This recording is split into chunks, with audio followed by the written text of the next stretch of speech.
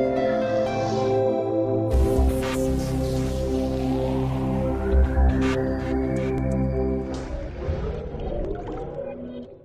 completely concur with what Jayesh had mentioned. I completely concur with what Dr. Oja has said about the Telangana IT department, including the TSTS, being the nodal agency, not just for procurement, but also for future planning. I think we have to proactively plan. We cannot leave it to the respective line departments to make their own plans and then give us an indent saying this is what you have to do, please buy the equipment for me. That can't be the case. We have to work like an IT department within a company, within any organization. We have to be proactive in terms of deciding, and we have to really reach out, because funnily enough, IT is all pervasive.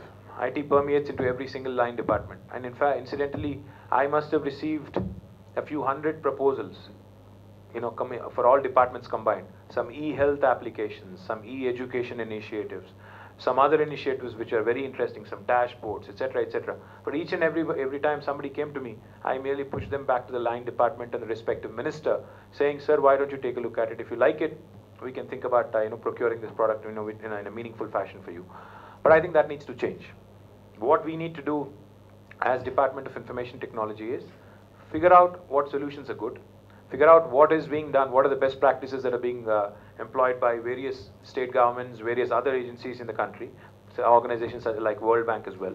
Figure out what they are doing, there's InfoDev or other ICT initiatives.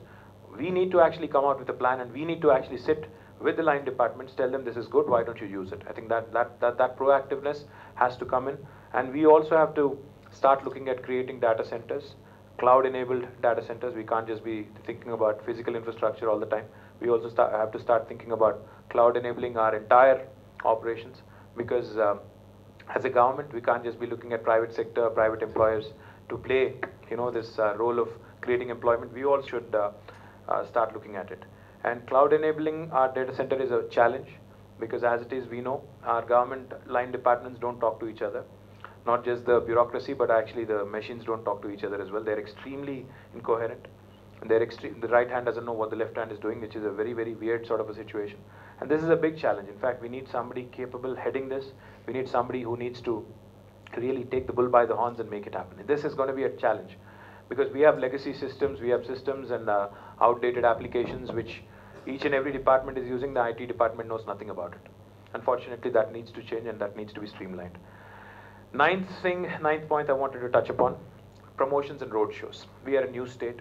We are a city which has got plans, ambitions, but we need to make a splash. This is a world which thrives on PR. This is a world that lives and dies by, especially ICT sector. We have to travel. We have to do roadshows. We have to ensure that we are heard. We have to ensure that the world knows about our policies. We have to ensure that the world understands that there are some smart people sitting here as well, and there are some people who are really wanting to take this city and this state, one notch up above anybody else in this country. For that to happen, aggressive promotions, aggressive roadshows have to be planned. We've done some.